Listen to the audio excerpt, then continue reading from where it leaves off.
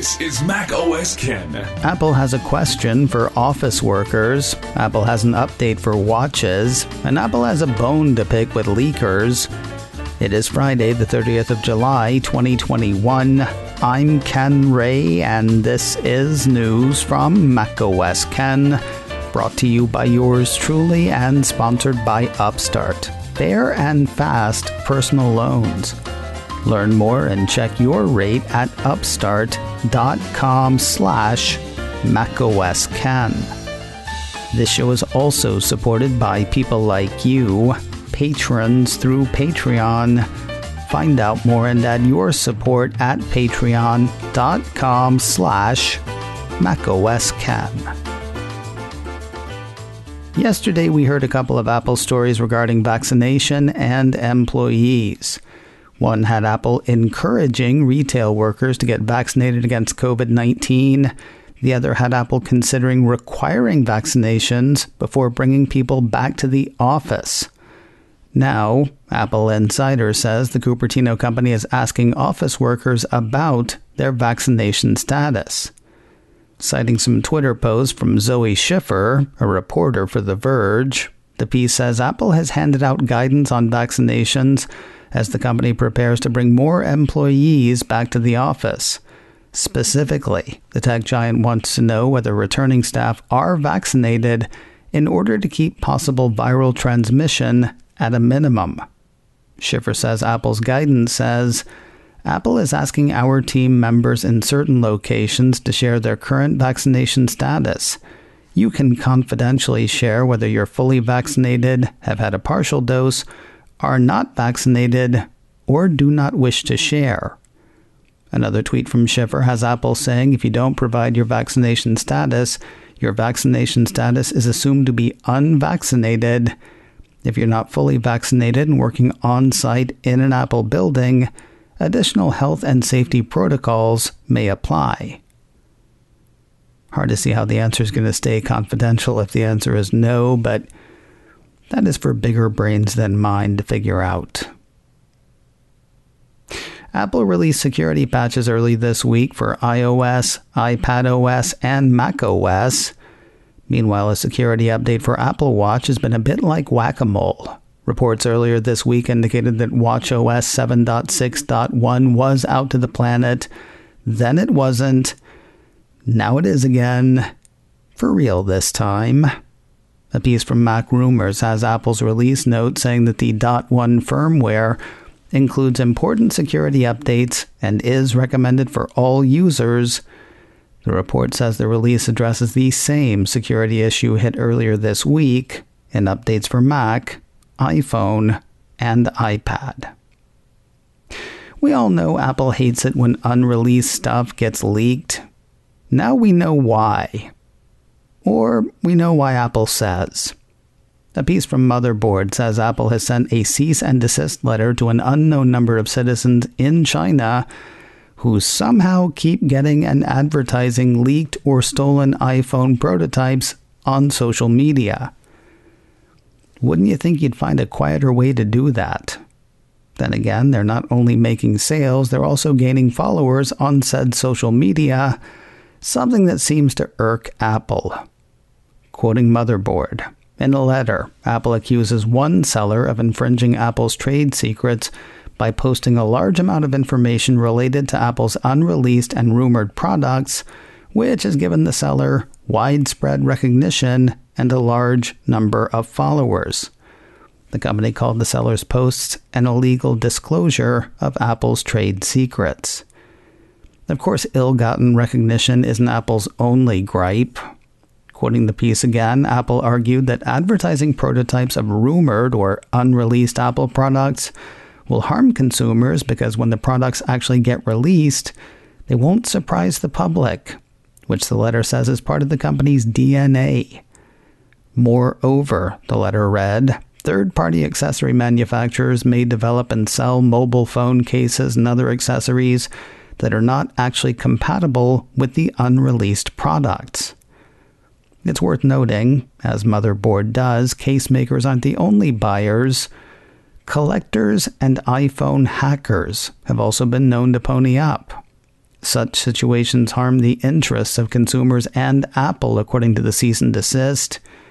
In the letter, says a separate piece from Motherboard, Apple asked the seller to stop acquiring, advertising, and selling leaked Apple devices and requested a list of anyone who provided them with the leaked devices. In other words, Apple wants the reseller to say who gave them the devices. Finally, the company requested the seller to sign a document promising to comply with the request within 14 days of receiving the letter. The piece says an unknown number of leakers and sellers have received that letter or a letter like it. Some have gone dark. Some have pulled their social media accounts down.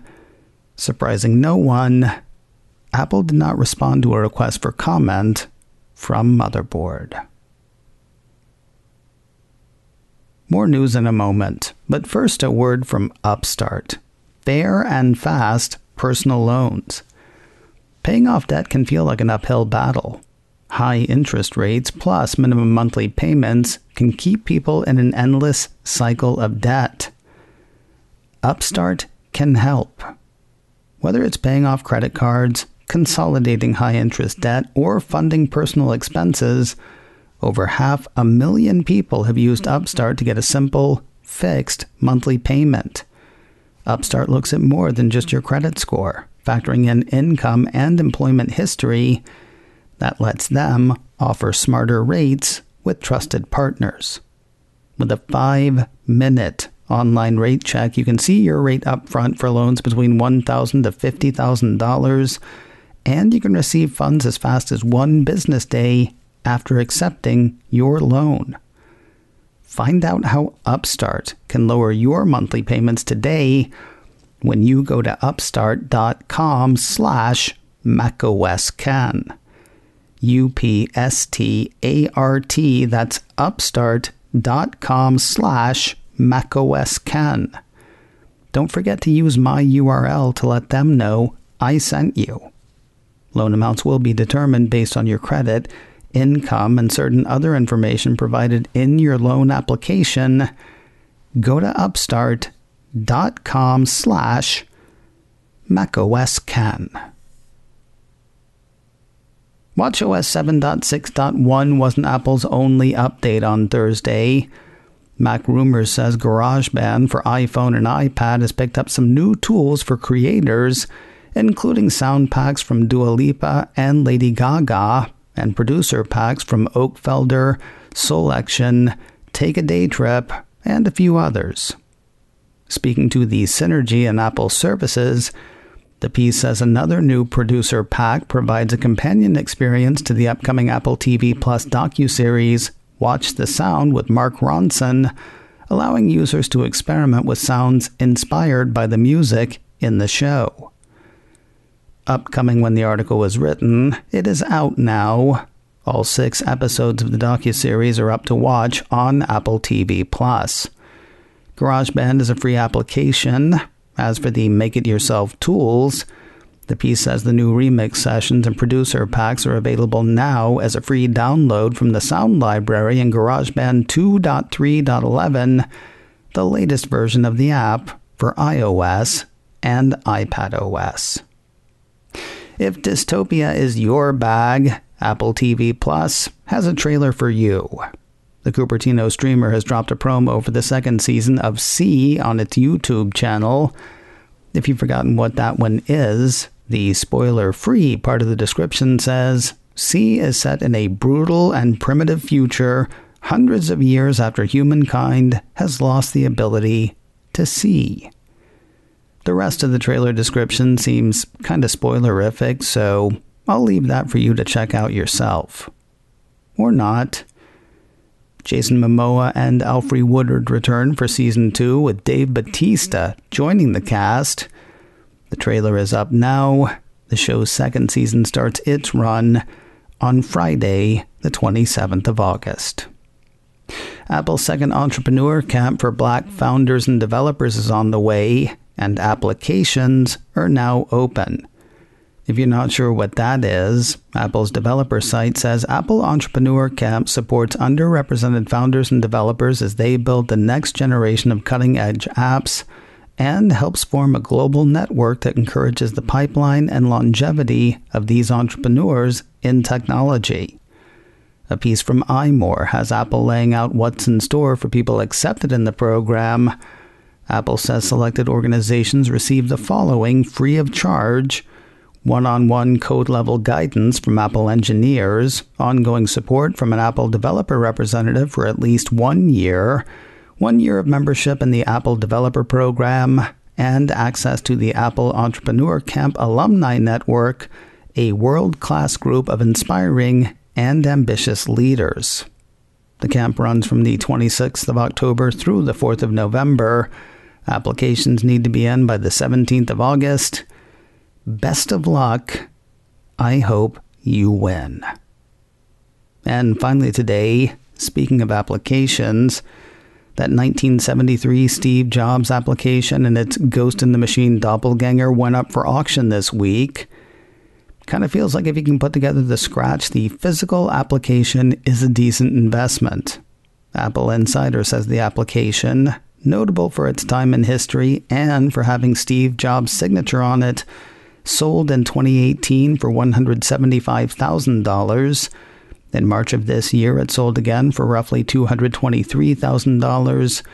Now, less than 6 months later, going once, going twice, it sold again for the equivalent of $343,000 in the cryptocurrency Ethereum. Should be up to $500,000 by Christmas. I mentioned the application's Ghost in the Machine doppelganger. Originally, I had thought that what was being auctioned was a set, the physical application, and an NFT of the application. Turns out they were being sold separately. Apple Insider says the NFT sold for about $23,000, just a fraction of what the original brought. Perhaps a little disappointing. Really, though, it's not too bad for a thing that doesn't exist. Coming up in a few minutes, a playwright, a grandfather, and a tech founder get an invitation to dinner from Mike Rose, co-host of The After Show. Tuck in your napkin. It's Mike's dinner party. Look for the show in a few minutes, either at macosken.com or wherever you get podcasts. macOS Ken, brought to you by me and sponsored by Upstart. Fair and fast personal loans. Learn more and check your rate at upstart.com/macOSken. This show is also supported by people like you, patrons through Patreon. Find out more and add your support at patreon.com/macOSken. Advertising handled by Backbeat Media, online at backbeatmedia.com. You can reach me a couple of ways. Info at macosken.com or call 716-780-4080. Until next time, that is news from macOS Ken. I'm Ken Ray.